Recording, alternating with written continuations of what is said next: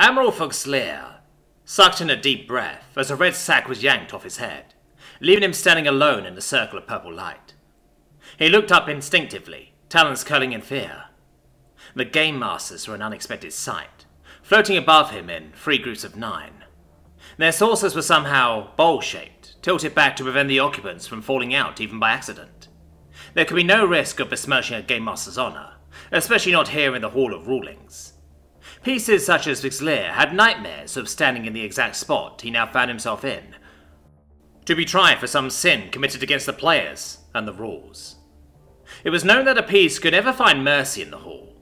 His eyes slid from saucer to saucer, each marked with the black triangle of guilt. So, they've judged me already. For some reason, that thought made him stand a bit straighter, and the tension in his tail relaxed, the tip sweeping back and forth across the polished floor. Peace, Fzklire. You stand before the judgment of the Game Masters for the benefit of the game and players. According to the records, you were recruited by player Asalam, directly from the training schools. As player Asalam was promoted in rank, so were you promoted until you had reached the rank of Admiral. Our records indicate that as of the last points tally, player Asalam had reached the rank of 10th Green, granting him control of a fleet of 50 ships, a fleet you were supposed to command. The records also show that on the 13th round of the 984th season, you returned to the neutral grounds with a mere 3 ships and your player reported lost, killed outside the boundaries of the game. For this, you have been convicted of treason against your player, cowardice within the face of the enemy, loss of important game resources, and dereliction of duty. As of this conviction, your titles and privileges have been revoked, your lands are forfeit, and your family will be reassigned to a more deserving peace. These are the minimum punishments upon which we shall insist.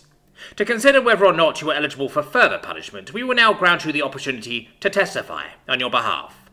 Is that understood? Yes, Game Master. Fzklire took a deep breath to steady himself, and closed his eyes as he remembered the day which decided his fate. It all started when we found the humans. Admiral Fzklire couldn't explain why the downy feathers at the base of his neck were insisting on standing on edge. He had, of course, warned player Asalam about venturing this far from the boundaries of game space, as there were reports that another player had disappeared in the same region not 2 seasons past. But Asalam had insisted. We must continue to press further outwards, the player had explained, in counter to his Admiral's misgivings. If we wish to continue improving our rank, then we need to acquire new talents and skills. Don't misunderstand me, Fzklire. You and your people have served the game well since we made you our pieces, but that's not enough. We need something unpredictable. Something new. That something had been found in what appeared to be a colony of a new race. At first, Fzklire had been willing to disregard the findings of the scouts when they presented their discovery, but Asalam had been unable to hide his delight. Almost as if he knew something that Fzklire didn't, which wasn't all that surprising, really. The players often had access to information that they didn't share with their pieces. More than one round had been lost because of that, something both Asalam and Fzklire knew well. So if it was something Asalam hadn't mentioned before, it was something Fzklire wasn't inclined to disregard, but orders were orders. They made their way to the planet in question, and announced their presence by blasting the 3 grounded ships the humans had been using as the foundation of their nascent colony into so much scrap metal. Shortly thereafter they landed, ready to accept the human surrender. The first thing that Fzklire noticed was just how unimpressive the humans seemed. They lacked the horns of the Fertilioni. They had no natural armor akin to the Bnemi, nor did they have any telepathic abilities like the Glimirain. The only thing they seemed to have going for them at all was a dizzying array of skin and hair colours. Their leader was a male, who stood at just shy of 3 lengths, not counting the additional half-length of bright blue hair, fashioned into crew's sail running from the top of his face to the nape of his neck. Standing next to him was a woman, the tips of her hair frosted a bright pink. Sitting between them was a strange 4-footed beast with grey fur and a long pointed muzzle. It growled as Fzklire and Asalam approached, raising its fur in a way which Fzklire's ancient ancestors would have recognised as a subtle way of saying, "I'm going to rip out your throat with my teeth." That instinct prompted the Admiral to pause, resting a hand on Asalam's shoulder, indicating the player should hold back. Asalam pulled away with a snarl and harsh look for his Admiral, holding the glare until Fzklire dipped his head in submission. Then he stepped up to the man with the blue hair, and demanded with a slap of his foot against the ground. "What is that animal?"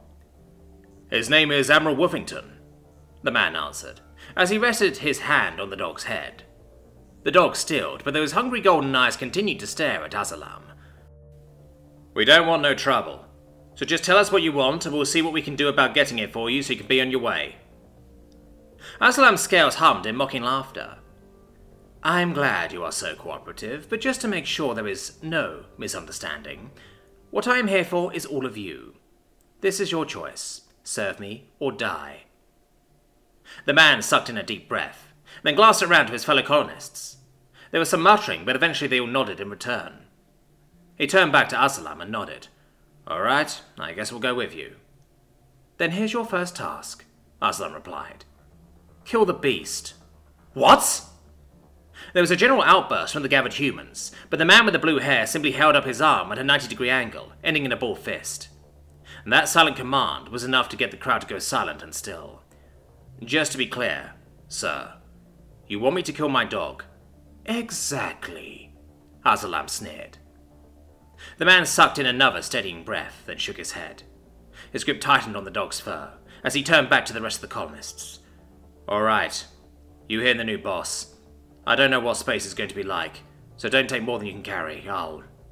His voice broke as his eyes closed. "I'll go take care of the Admiral here. Come on, boy." Admiral Fzklire couldn't help but keep his focus on the man with blue hair, as the crowd began to slowly disperse. He watched as the man and dog disappeared into one of the low-slung huts the humans had been using as shelters, saw the flash of lightning, heard the sound of thunder, and one last yelp of anguished betrayal. Fzklire's tail twitched with the power of the memory. For a moment he forgot all about his interrogators and the fate that awaited him.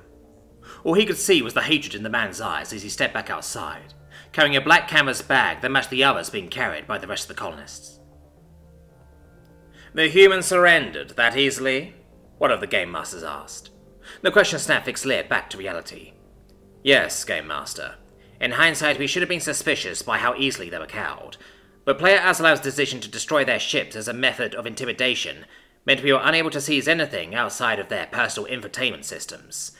From those, we determined that they were from a set of religious pacifists, which we assumed explained the lack of resistance. Still, there were other signs which should have told us we were being deceived. For example, each had a tattoo somewhere on their body depicting a bird with wings spread over a gas giant under a crossed anchor and spear. Second, they were all physically fit, above the average depicted by their infotainment systems. Third, they all seemed to fall within the same general age range as determined by our medical systems. But most importantly, they had no children. Why would that be important? Fzklire hesitated a moment. Colonies are typically deployed to either secure resources, allow for expanded population growth, or to dispose of those who do not wish to adhere to expected social customs. In almost all of those situations, it is assumed that there will be children present with their families. The only such time you see a colony established without children is when it is not a colony, but a military outpost or a prison. A prison would have required guards and more security. The Game Masters whispered between themselves for several moments before the primary Game Master hovered a bit closer. "You seem to imply this group of humans belong to their military. Then why was there no attempt to resist when Player Asalam recruited them?" Fzklire's tail thumped against the floor. "And that is the primary reason that we discounted the idea of them belonging to a military force.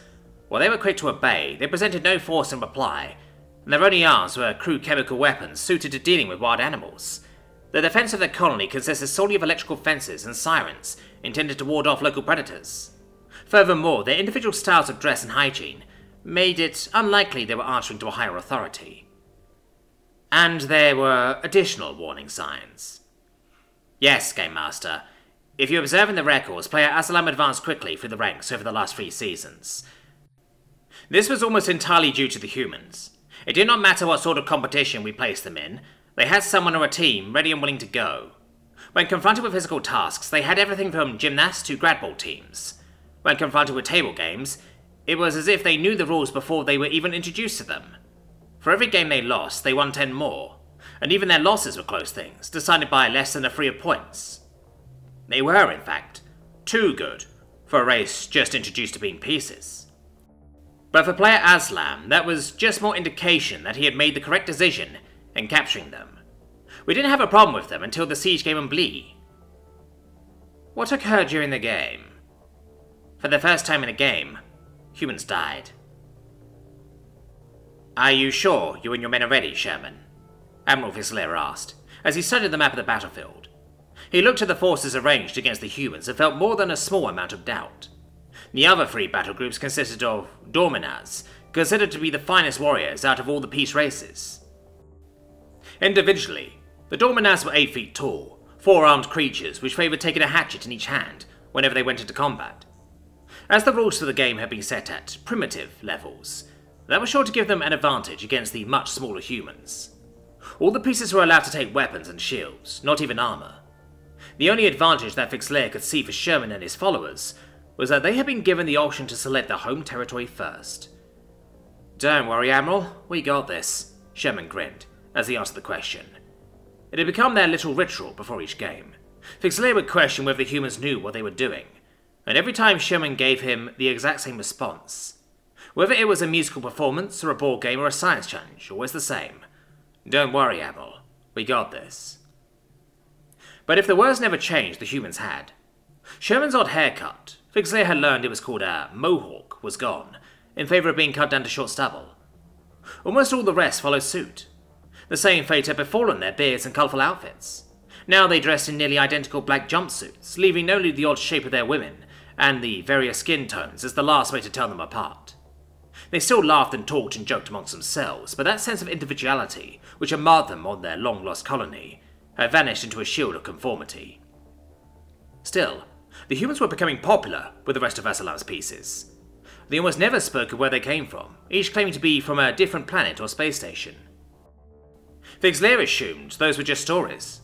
If the humans hailed from as many planets and space stations as they claimed, that would have put their fledgling race on par with some of the more powerful core world species. There was no way they would have had enough time to evolve, develop, and expand so quickly, this far out on a galactic arm. Despite their intent on hiding their origins, a wise decision lets Aslam go looking for more of them. They love to share their myths and legends, swapping them for the history of the other races they now lived side by side with. Sherman himself had spent more than a dozen nights in Fzklire's cabin, learning all he could about the Hamanlin and how they came to be subjugated by the players. And how the other pieces loved them for it. Not only did it forge new bonds with the rest of the crew, but the humans were just as quick to volunteer to help around the ships as they were to volunteer to play the games. It was as if they had decided they were going to be the shield for the rest of Aslam's pawns, sparing the rest of the fleet from the possible consequences of defeat. There had been some trouble at first with the Rashlam, who thought the humans were trying to claim all the rewards for themselves, but after a few mess hall brawls, the humans simply adopted the Rashlam into their ranks as equals. So it was with the worry of a friend more than the worry of a professional that Fzklire watched through the observation drones as the shuttles dropped the humans off at their designated territory. Watched as they unloaded the long stays with wicked metal heads which they had requested, great weapons known as pikes, next to the shields that were almost as tall as the humans who carried them. The humans marched down to the narrow gap that led up to their stronghold and waited, setting up their camp with relaxed ease. The Dorminaz reacted as expected. In theory, each of the three battle groups all belonged to a different player, and thus should have been at odds with one another, but Aslam had profited from the humans just a bit too much in the last season, and there was nothing in the rules that prevented three players from ganging up on the fourth.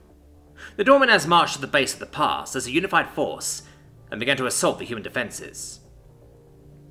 Individually, the Dorminaz were bigger, stronger, faster, more capable warriors. Their ability to fight with all four hands made them devastating to fight one-on-one, so the humans didn't. Instead, they locked their shields together, raised their pikes, with a shout of "Molan Labe!" waited for the storm of alien rage and fury. The Dorminaz expected to break the humans under a wave of berserker might, only to find themselves breaking against a steel porcupine. Those who rushed the shield wall found themselves impaled by the pikes, while those who held their infamous hatchets could only snarl as they rebounded harmlessly from the mocking faces which decorated the human shields. Warriors who had never known defeat suddenly found themselves being drowned in darkness as the game's nanites knocked them unconscious, removing them from the combat before their wounds turned truly lethal. By the end of the day, two battle groups had been crushed outright, their defeated bodies pulled away and thrown to the side by the attackers of the third. But victory was not coming without a price. Pikes snapped and shattered, shields dented. Weariness started to take its toll on the defenders, while here and there a lucky shot managed to find a gap in the shield wall. One of the Dwavenminers managed to make it through on the flank, hatchets hacking away at the pikes themselves. The warrior had given herself entirely to bloodlust, as she managed to make it all the way to the shield wall. Her lower hands yanked the shields apart with a bellow of rage, as her upper arms reached into the gap, and seized two of the humans by their heads. Veins bulged along her forearms, as she squeezed and squeezed, until the blood gushed through her fingers. Another pair of pikes buried themselves in her chest and throat, driving her back as her nanites started to render her unconscious. By then it was too late. The damage was done. The nanites carried by each piece could stave off death until proper medical care and regeneration could be arranged, but the complete destruction of the brain was more than they could handle.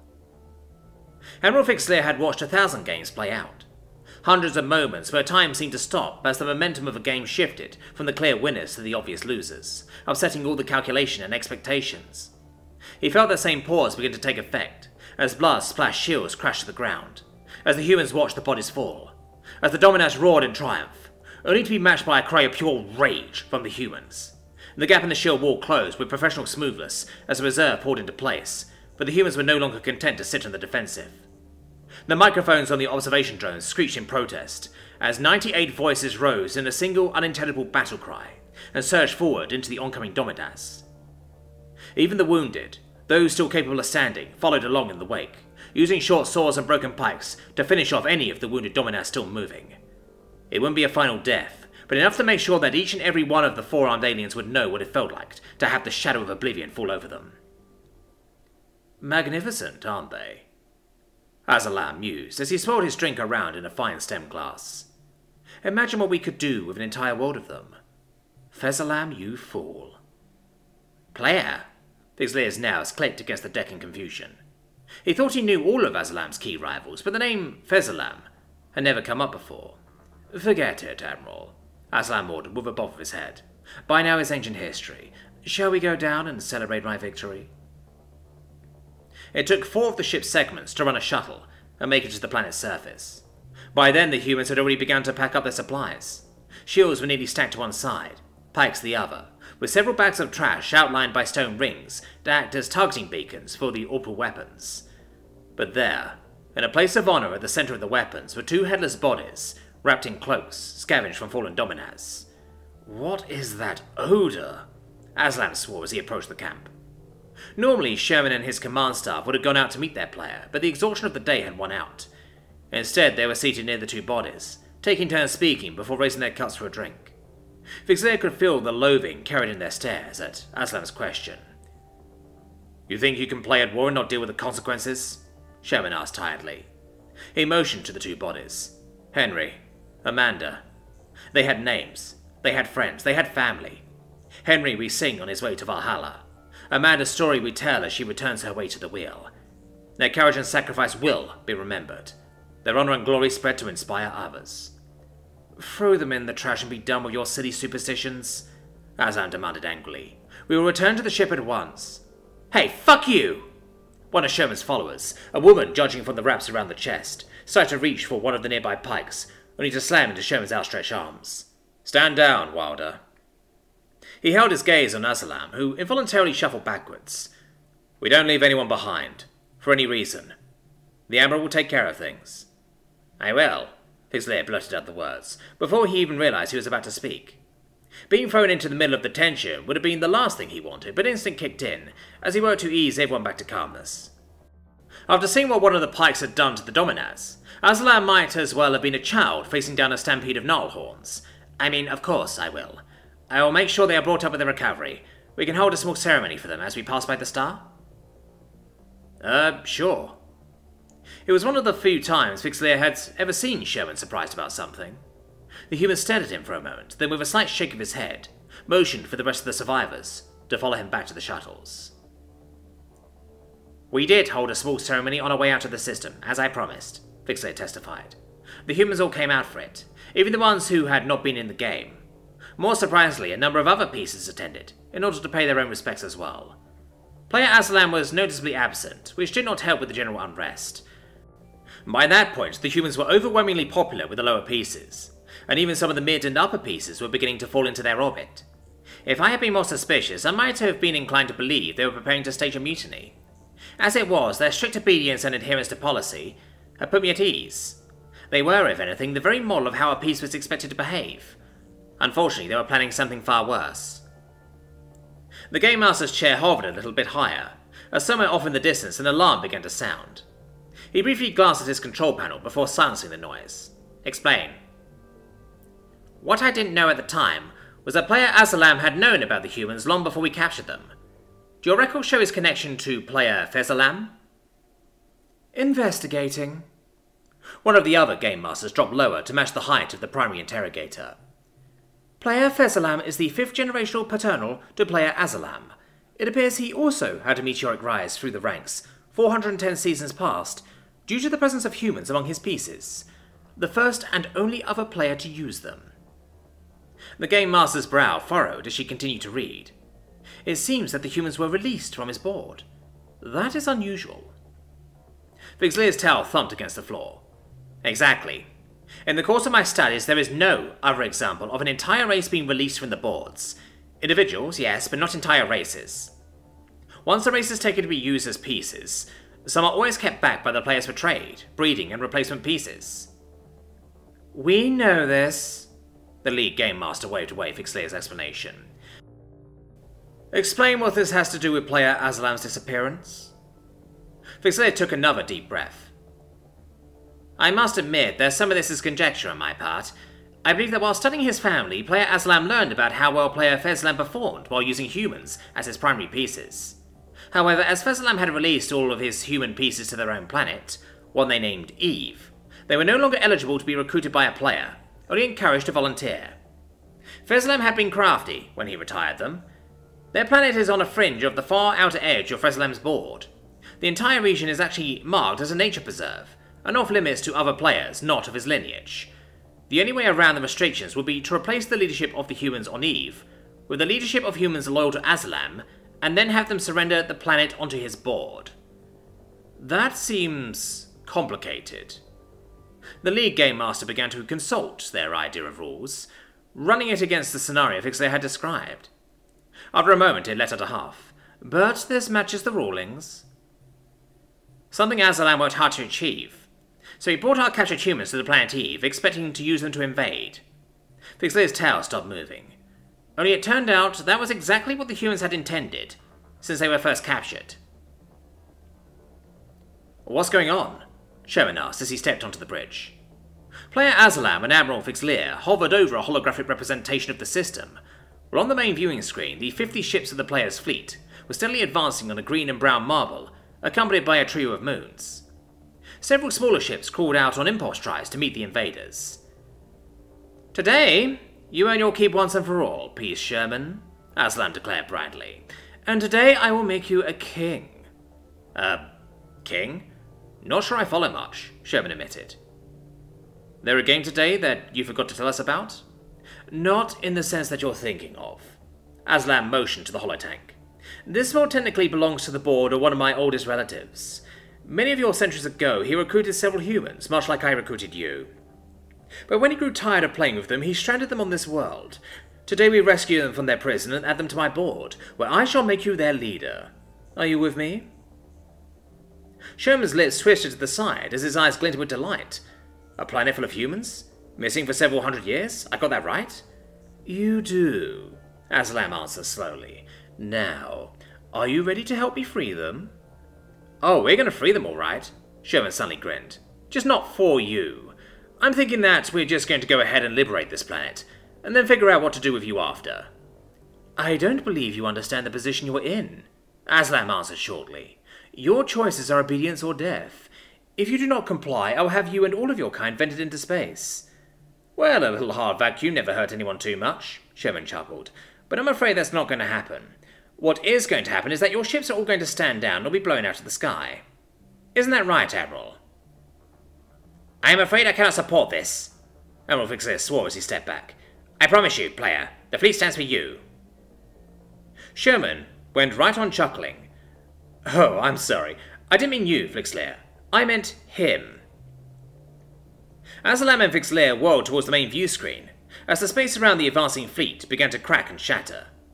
Blue lightning crackled along sleek, oval hulls, as if the new fleet summoned by Sherman's word smashed its way out of false space and back into reality. The largest vessel of Asalam's fleet was the flagship Outwit. The Outwit was just shy of 3 kilometers in length, with 30 cannons mounted along her spine and belly in 10 banks of 3 each. An additional 8 broadside tubes ran along her port and starboard flanks, allowing her to engage at all angles and ranges. The smallest ship amongst the newcomers was the guard dog, 5 kilometers long and mounting armor dense enough that the gravitic sensors on the Outwit classified it as a small planetoid instead of another ship. The guard dog didn't mount any external cannons. Instead, emerald beams lanced out from her sides, slicing away guns and swatting down missiles from the ships closest to the planet's defenders. And there were 146 more ships accompanying her. The largest appeared just off the Outwit's bow, filling the screen with a single, nearly unblemished wall of silver. The only marks were the obvious firing ports, harbouring faintly glowing swirls of energy. Sensors, engineering, and comm warning all began to scream as they registered imminent impact with a moon, which hadn't been there seconds ago. Admiral Fzklire stared in horror. There was no way to avoid a collision, not with their current acceleration. Just as he was about to order the ship abandoned, the Outwit shuddered to a halt, her outer bow plates crumpling, as she was wrapped up in a wave of gravitic energy. "We're being hailed!" the communications officer squealed. On screen," Fzklire desperately ordered. The silver wall vanished, replaced with a large grey dog with a pointed muzzle. It took Fzklire a moment to recognize the creature from 3 years ago, as now it wore a white cap and a tailored black coat, the collar decorated by 4 golden planets. "I am Admiral Ernest V. Woofington, of the United Confederation of Species," the dog woofed. The bark was heard through the speakers, but the words seemed to be carried directly into Fzklire's brain. "I order you to stand down your weapons, surrender your ships, and prepare to be boarded by my prize crews. Any resistance will be met with lethal force. Any attempt to purge your computers will be considered an attempt at resistance. Any attempt to harbour human, Dominaz, Gritlip, Shawali, Afinor, Kanzi, or other race designated as a peace will be considered an attempt at resistance. Again, I order you to stand down your weapons, surrender your ships, and prepare to be boarded." "I suppose I should explain," Sherman answered, as more humans, armed humans, began to enter the bridge. "We actually captured one of your ships about 5 years ago. They managed to purge most of their databases, but there was enough recovered from the unsecured game records that we could get a feel for where your territory was. Also that you'd captured a few humans some time ago. Only made sense for us to set a trap, figure out where they were, and come get them." He tapped the corner of his jaw. "Quantum entanglement device located in my teeth. Only good for 1 listening station, but there's no range limit. They've been listening to everything since you picked us up. Nice little homing beacon too. All they needed to know was where and when to send the cavalry. Now, let's be good little boys, and do what the Admiral says." Player Asalam took 1 look at the screen, 1 look at Sherman, and lunged to the fire control panel. "Let the record show that Fzklire was present for a battle between an unknown hostile alien force, during which point he escaped in the fighting and fled with his surviving ships. During this fight, the player Asalam was lost, believed dead." The Game Master paused, as an alarm began to sound again. He scowled and silenced it before turning back to Fzklire. "Fzklire, the only thing I do not understand is how you escaped the bridge when the player could not." "Well, that's just it." Fzklire's towel thumped against the floor. "I didn't escape." "Explain!" "The humans had access to the player's databases. They knew they would need to gather your leadership in one place to make it possible for an effective decapitation strike. Problem was, they needed someone to volunteer to be bait.